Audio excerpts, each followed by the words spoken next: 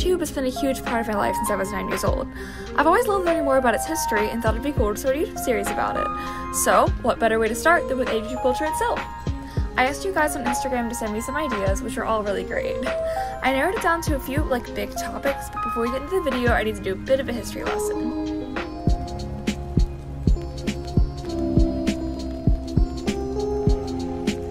I made a timeline for Agtube that is broken up into different eras, starting with early Agtube. Agtube began when X uploaded her first video on September 30th, 2007. Other popular channels during this time were Introduce Ginger and Steven's What a Dancer. Dance videos were really common, and typically they were the only stop motions that people uploaded.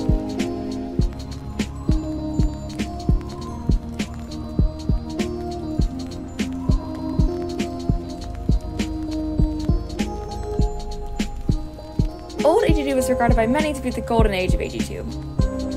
Popular creators during this time were Basil Mentos, Girl of the Year Studios, American Girl 077, Aquila 1998, Forever AGs, AG Pals, Antonina, Hard AG, Mixie Mixie 7, 5 Doll Stars, World of AG Studios, Katie Contagious, and AG Magical 13. Stop motions became the main video format, and Agtube grew from a small group to a community.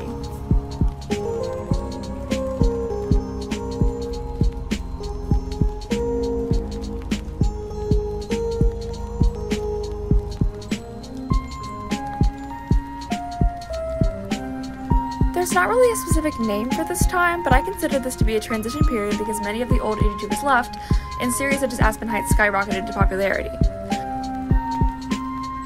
In addition, American Girl launched their own Agtube series, Agzcrew, and encouraged Agtubers to post in the tag. Popular creators during this time include AG Smiles, Rockstar 13 Studios, Sparkfire Productions, Urban Chicken Studios, Laughternoons, Darling Dollies, Landy Can Studios, and White Fox Stop Motion.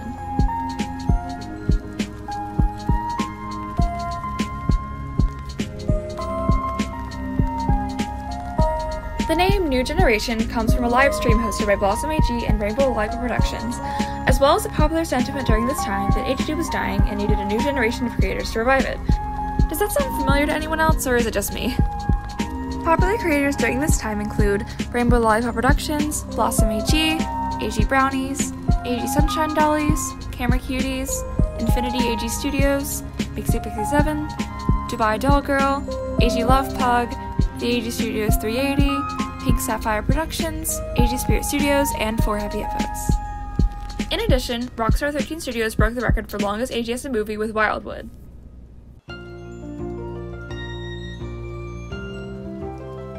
Although some long-running channels left due to YouTube's COPPA policies, some newer channels began to gain recognition for their creativity.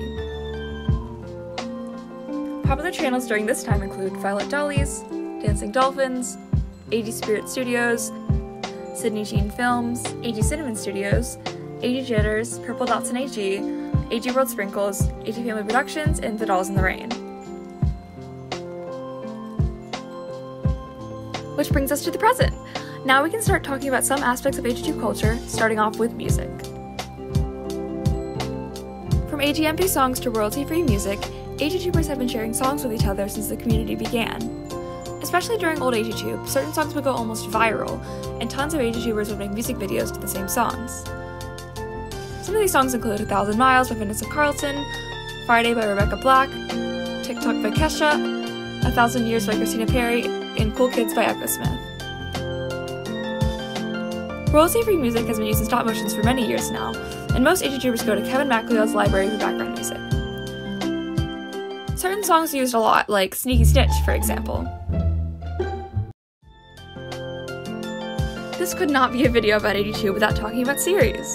Aspen Heights is especially embedded in Agtube culture, but the concept of series truly begins with Girl of the Year Studios. Her series helped popularize the format and are still considered classics today.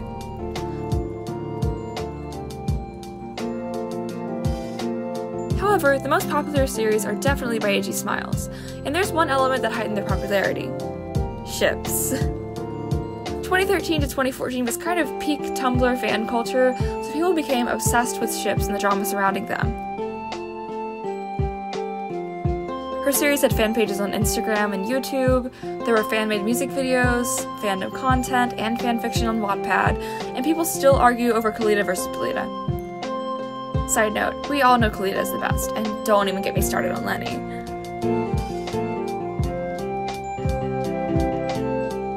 Every year during summer break, AgTubers have utilized their extra time to film summer movies. It has since become a tradition, and the category Best Summer Movie was added to the Sophie Awards in 2017. Summer movies have always been used as a chance to try something new, from experimenting with fantasy stories to breaking video-length records. The last topic in this video is the Sophie Awards. The Sophie Awards was created by Mixie67 in 2013. It has since been the main awards ceremony, with AgTubers campaigning every year to win one of the 6 categories. Categories have been added and taken away over the years, but Best agsms and Best Overall have always remained the most competitive. Down below, I have linked the Agtube wiki page for the Sophie Awards if you want to learn more about past winners and categories. The final Sophie Awards ceremony was held this year, but I hope the tradition is carried on by other AgTubers in the future.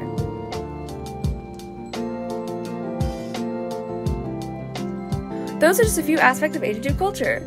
I hope you guys enjoyed watching this video. I have some other videos planned for this series, but comment down below if you have a suggestion for a future episode. Thanks for watching and have an awesome day!